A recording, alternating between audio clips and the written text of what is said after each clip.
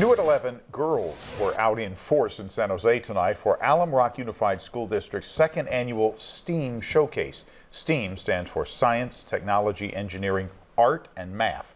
ABC 7 News reporter Katie Marzullo has the story.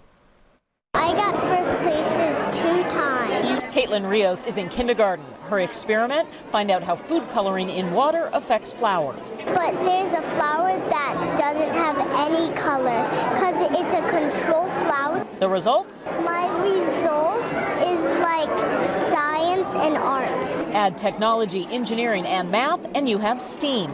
This is the Alum Rock Unified School District's second annual STEAM Showcase. Hundreds of parents and students filled the Tech Museum to see 130 student projects. I've always found tornadoes to be fascinating, and I wanted to do it for this year's science project. Fifth grader King Bishop wowed the crowd with his tornado box. Tornadoes, otherwise known as cyclones or twisters, can do lots of damage depending on which one it is on the F scale. An assistant superintendent said the district emphasizes technology and project-based learning. We're looking at 21st century jobs and careers.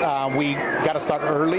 That's especially important for girls who are underrepresented in the fields of science and technology. Sarah Hawks and Aaliyah Fabia are in 8th grade. Science has always been one of my favorite subjects. Doing projects is actually fun. You're never too young to learn that lesson. She always, if you ask her, she believes that girls can do just as good as boys, and she's proving them right. In San Jose, Katie Marzullo, ABC 7 News.